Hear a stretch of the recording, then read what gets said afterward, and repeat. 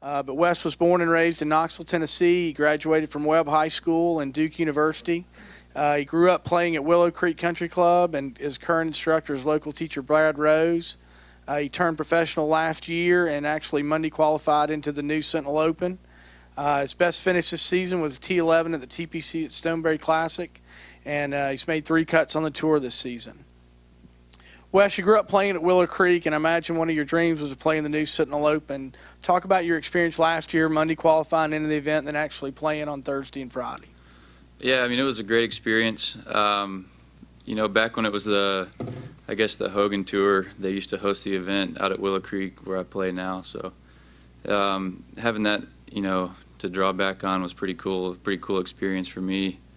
But I think more than anything, last year's tournament, you know, gave me a lot of confidence going through Q School, and you know, it meant a whole lot to me to be playing in it. I felt like, you know, when I played out there, I belonged out there, or I belong out here. So it meant a lot to me, and it was really good for my confidence, I feel like.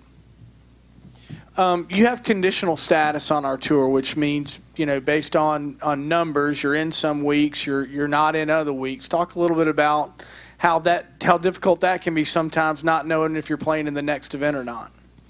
Yeah, it's hard. Monday qualifiers are brutal. I mean, just the odds aren't very good. There's only 14 guys in, and I don't know, 200 some people trying, so that's tough. But you know, it's been a good experience for me learning how to kind of deal with that. I know that if I play well, then it'll all take care of itself.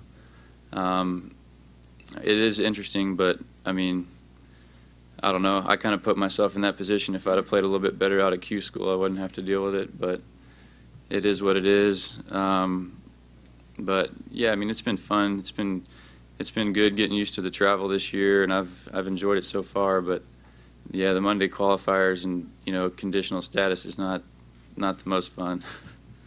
All right, you played collegiately at Duke. Talk about that decision, why you decided to go there.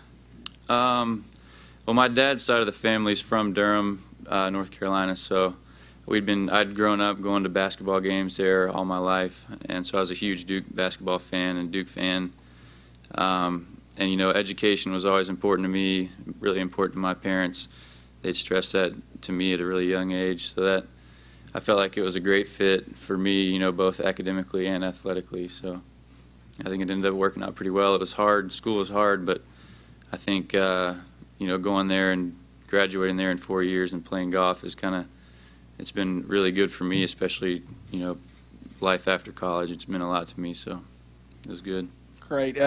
Davis Love likes to, or makes reference that he introduced Michael Jordan to golf and gambling to some extent, I guess. You got any Duke basketball players that you brought into the golf world, or anybody you were friends with from the basketball program? No, I had a couple classes with some of the basketball players, but I was never really good friends with them. I saw Michael Jordan around at our golf course a couple times because he used to take lessons, or I guess he still does, from the head pro out there, Ed Ibarguen. But no, I never really, you know, I was friends with some of the guys. I'd say hey to them around campus when I saw them, but I could never get any of them to come play golf. Any Coach K stories? Were you ever around Coach K? He's a legend around there, that's for sure. He pretty much runs the school, but I never saw him once in my 4 years there walking around campus. You know, I'd see him at the basketball games, but I never saw him walking around, so unless there was a TV camera with him. So I never really got to meet him, but I wished I had, I guess. All right, lastly, second half of the season coming up, big tournament in Columbus this week. What do you need to do moving forward to ensure that you get where you want to be by the end of the year with your golf game? I think as far as statistically, you know, I really need to improve my par 5 scoring. I'm pretty far down the list there. I think I've played somewhere around 20-some rounds this year on the Web.com tour, and I'm a cumulative like 11 under on the par 5s, which is not getting it done. So I feel like if I can play the par 5s a little bit better, I'll give myself a chance to you know, play a lot better, and then hopefully get into contention a few times here in the second half of the season. So. All right, we're certainly wishing the best for you, and we know that we'll see you in Knoxville for sure. Thank you very much, Wes, for being here.